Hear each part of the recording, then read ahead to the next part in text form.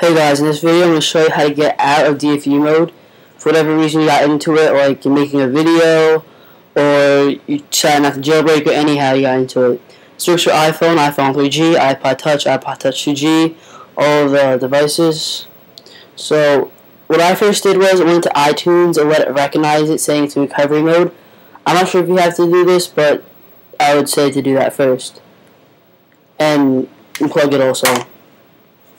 So, hold down the home power button for 10 seconds. 1, 2, 3, 4, 5, 6, 7, 8, 9, 10, and it boots up. Now, if for whatever reason it doesn't do that, when it hits 10 seconds, release your power button and keep on holding the home button for another 8 to 10 seconds, and it should boot up. Now, while booting up, I'll let you see how everything works. Everything's working perfectly fine. And while it's booting up, I'm going to talk to you guys about some things.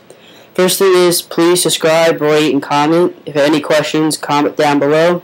If you have any video suggestions about Macs, iPhone, iPods, or Windows, please leave a message. Send me a message. I'll make a video for you.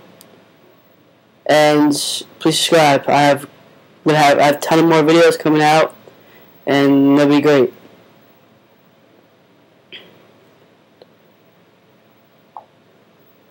iPhones take forever to boot up.